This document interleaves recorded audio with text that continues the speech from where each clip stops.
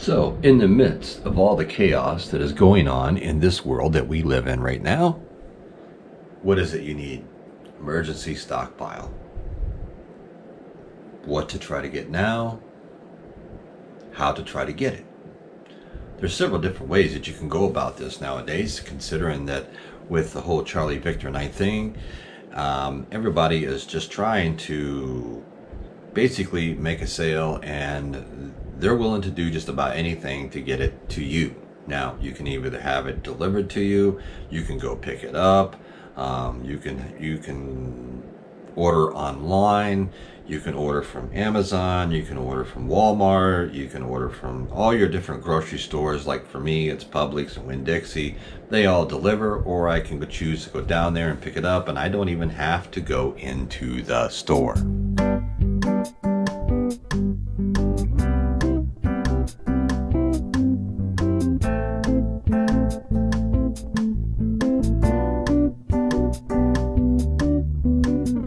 So, when you're doing your emergency stockpile, you got to make sure that you're asking a few questions here before you start really going out and buying said products.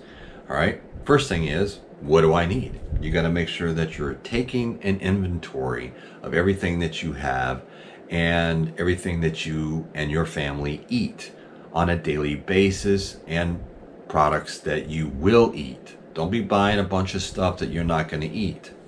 As I have stated in some of my videos, 90% of what you will eat, 10% of what you'll only eat in case of an emergency. Period. What more can I do? What more can you do to try to make sure that you have enough food and supplies put away for you and your family in case SHTF hits the fan again, whenever that could happen at some point in time in our life, and you're going to be ready. Another thing is what do you not want to be without? What are the certain foods, ingredients, whatever it may be, that you don't want to be without? All right, maybe you like your coffee. Okay, you don't want to be without coffee, so you're going to make sure that you always have coffee. I'm just using coffee as an example because most people drink coffee. All right, you don't get coffee, a lot of people get really ugly in the morning. And if you're going through a bad situation, the last thing you want to do is be ugly in the morning. So coffee probably could be a really good thing for you. Maybe you like tea, who knows? But I'm just using coffee as an example.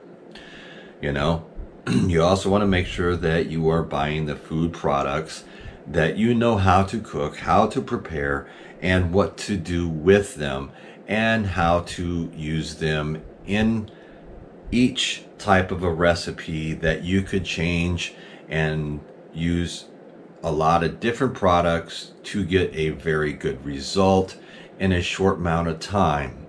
Now, another thing you have to make sure that you have is a way to cook all these said products that we're talking about. Because let's just say everything in your house is electric. All right, say the power grid goes out, the power's out. Maybe you didn't pay your bill and they turn your power off.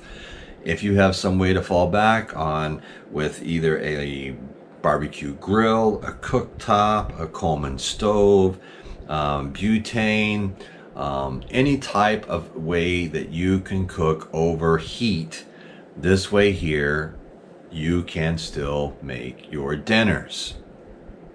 Now, let's just say that with everything that's going on with Charlie Victor 19, you don't want to go to the stores, which is fine and dandy. You can just take and you can go online to Walmart, you can order the products, and they'll deliver it right to your door in certain areas, and the other areas you can go pick them up right at the store. Problem. What happens is when you do that, sometimes you're going to notice online it's going to say unavailable. All right, and you may already placed an order and it was available, and now it says unavailable. All right, now I have done this personally. I have gone and picked up my groceries. They told me they didn't have this, they didn't have this, they didn't have this. I have pulled around, parked the car, threw my mask on, and went inside the store, and lo and behold, it's on the shelf. Really? See, this is where the problem is. Now, I don't know if it's the people that are picking the orders or if it's their system. Now, I do know that there are supply issues that are going on with a lot of the big stores, a lot of the big grocery stores and everything else. They do have product on the shelves. Don't get me wrong, I'm not trying to start a panic here or anything else, but it's not full shelves. So instead of having usually like a full shelf of something, they may only have 6 or 8. And that's why you do still see on some said products that you're only allowed 1 or 2. And I noticed that even on Walmart, when you go online and you're ordering online to have it delivered or pick it up, they're limiting you to like 3 products, 2 products, or sometimes it's only 1. So you can utilize all those types of services, which are really great if you want to stay out of the stores. But I would suggest, if you're not a high risk, quote, high risk, underlying conditions and everything else, sometimes it may be in your favor just to throw a mask on and go in the store and check it out for yourself, especially if you're looking for something in particular. If you don't want them to substitute, I would suggest that you do that, because Lord knows what you're going to get if they substitute. All right, so you want to stock up on your soups with meat in them. Meat is becoming a not so much a hard to get item. It's very limited, and the prices are going up big time on a lot of different products. The only thing that you still can get at the same price is Walmart's chicken breast is still $1.99 a pound down here in Florida. Now that hasn't gone up, but everything else has gone up.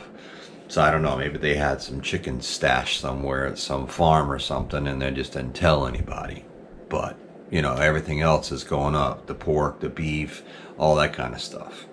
You want to make sure that you're looking for like your instant mashed potatoes, your instant rice, all that kind of stuff. It's great to have for emergency stockpile. Your canned chicken, your canned beef, tuna fish, and all that kind of stuff you can take, and you can make all kinds of meals with that, as long as you have something to make with them. If you're worried about your dry goods, your beans, your rice, cornmeal, flour, sugar, all this kind of stuff, always remember that if you're worried about bugs, which I should say, you want to take and you could freeze that. Once you freeze it, and you can turn around, you take it out of the freezer for a day and let it thaw and get room temperature and let it set there for a day or 2, then freeze it again.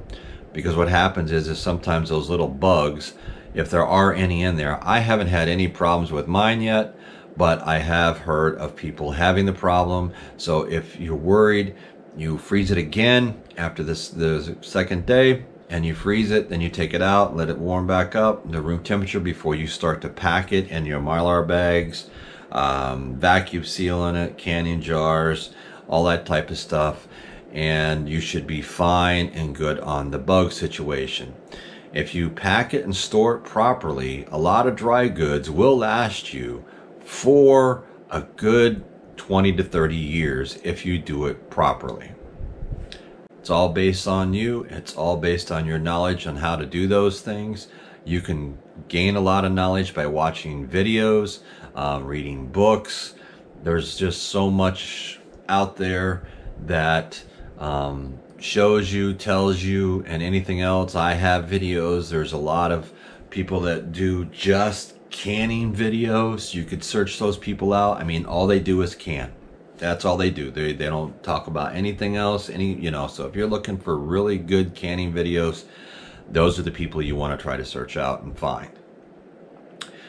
But the moral of the story is you want to make sure that you're working on your emergency stockpile in the midst of the chaos that is going on right now, just in case the chaos really just doesn't want to leave. It likes to be around. And I sometimes think the government likes it to be around too. They kind of like this whole chaotic mess we're in. Anybody really thought about that? So, we all control our own destinies. Ball's in your court. Emergency stockpile, what you need, how to get it. It's what you just watched. Until next time, my name is Charles, Survival Preparedness for Beginners, and we'll catch you all on the flip side.